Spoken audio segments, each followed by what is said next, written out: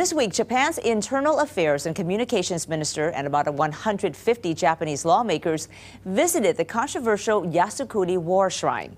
And the move once again sparked tensions with China, with the Chinese Foreign Ministry denouncing the shrine as a negative asset for Japan.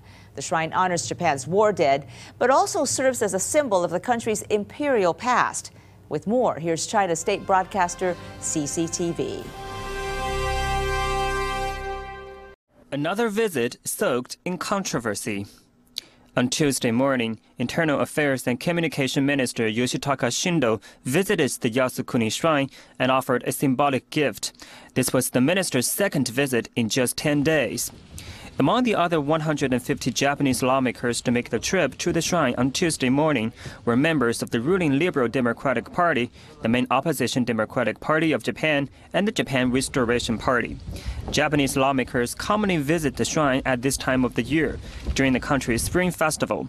Last year, 168 lawmakers made the trip, the highest number since 1989.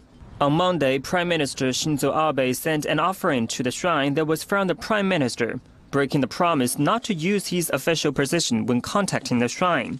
The visit on Monday and Tuesday were immediately condemned by China. Just as I said yesterday, the issue of the Yasukuni Shrine is one of Japan's negative assets. If the Japanese leaders want to continue to shoulder this negative asset, it will become heavier. Unfortunately, after only one night, the negative asset has already become heavier.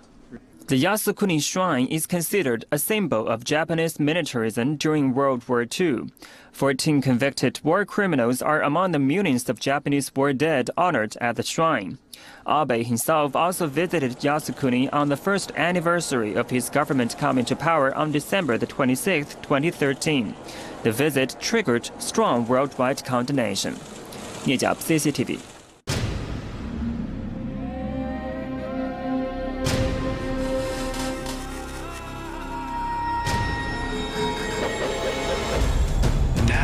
U.S. airwaves, a global channel of uncompromising stories.